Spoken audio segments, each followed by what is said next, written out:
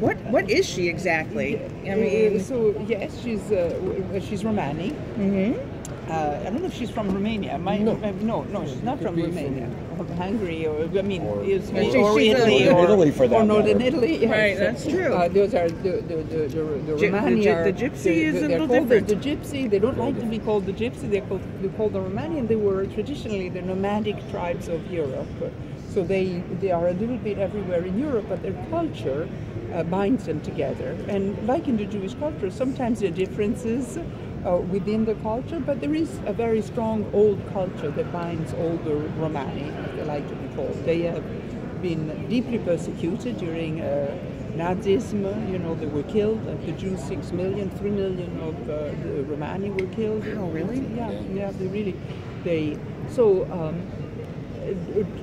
to me, the attraction to play in the film was, first of all, I'm familiar with these old, I'm not Romani, I'm Roman, from Rome, so Italian. So it's confusing, the words, but I'm Catholic, the tradition, but this is an ancient civilization, the Italian, and so is the Romani, and I know the power of women. You know, they are generally shown as submissive, with the men being in charge. But in a lot of old tradition, the women are the real power. They let the men talk, but they are the power behind. So I was familiar with that, and I was delighted to be able to play it. And then always to play a nasty character is so much more fun than play goody good. but she only plays that for about 5 minutes. What? The behind the scenes. Yeah. The behind the scenes type of power, because as soon as you come out on screen, Yes. there's no more mistaking who's in power. No, but anyway. But she is also warm, smiling, attentive. For a boss or a dictator to really function very well, you also have to create sympathy, empathy. Yeah. So she has, I looked at Marlon Brando in The Godfather, and he plays it like a very benevolent grandfather who has a little cat, who plays with the little girls, the last scene where he does. So I thought, the key, it's so absolutely, if you're just angry all the time, you antagonize people. You are benevolent. That's how you get them in. I loved what I've seen so far. So I understand that not every script has been written for the show, the season, as it goes. And I was wondering, is it exciting to not have that kind of full story behind you and approach each Well, one? we do, Les was here, so we have a few script and we have a little bit where it's going, though we may not have the detail of the words. Yeah. It's particularly, it's a script I wrote as a spec script and sold, and to me, I don't think anyone would buy something from me if I didn't have an idea where it was going. But I think you have a responsibility to do that. So the script comes with most of a second script and a Bible for theoretically 5-6 years. 2/3 of which gets thrown out as you progress. But we had our scripts were well ahead of what we shot, and we had a really pretty solid idea of where we were going, so it wasn't a complete mystery. I mean, what the advantage to not being done once the cast comes on is you start to write for actual great actors instead of just... Does that affect you as a writer? Totally. Depending on your cast, do you try to write for that kind of personality, or do you still stick to like a vision you had in your head, or is the character too strong? The joy of this kind of collaboration is that the characters evolve once actors make them three-dimensional. And it could be totally different. I've had experiences where I thought someone was, going left and they went right, and right was a much better choice. But yeah, once I know how the people speak and what sort of like they seem to respond to and I love about what they do, it becomes much easier.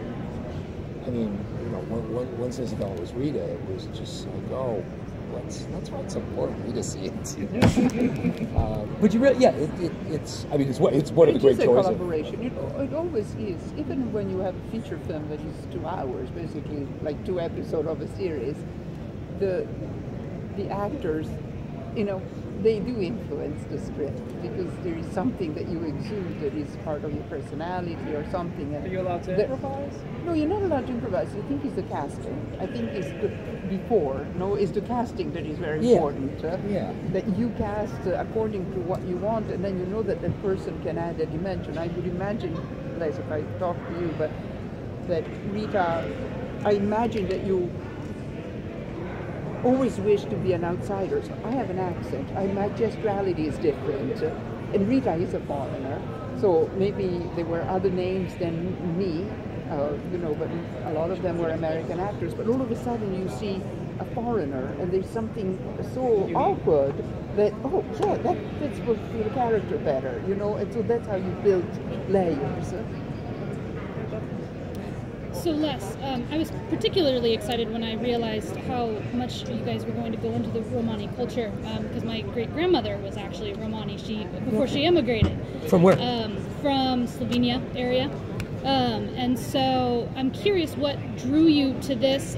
What did your research look like into the culture? Well, it's an oddly like 3-pronged thing. My dad's Transylvanian Hungarian. Very cool. So and his dad was a musician, so the stories I grew up with, and I get to say gypsies here because it's from those stories, were, the fiddle player who came to town. It wasn't like, they hide under the bridge and steal your babies or any of that stuff. So I had sort of these nice stories from my dad.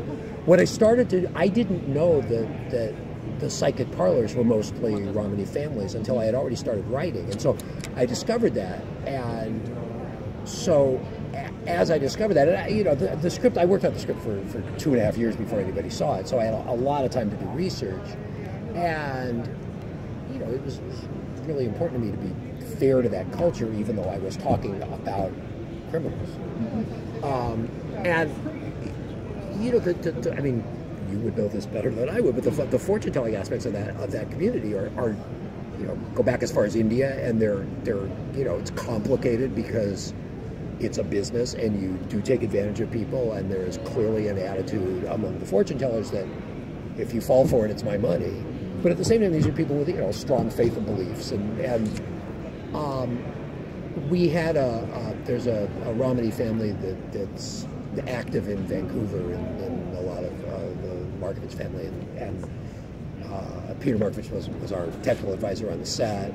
And I spoke extensively with a woman named Ann Sutherland who wrote, I don't know if you're familiar with this, but she wrote a lot about Romani culture over the years.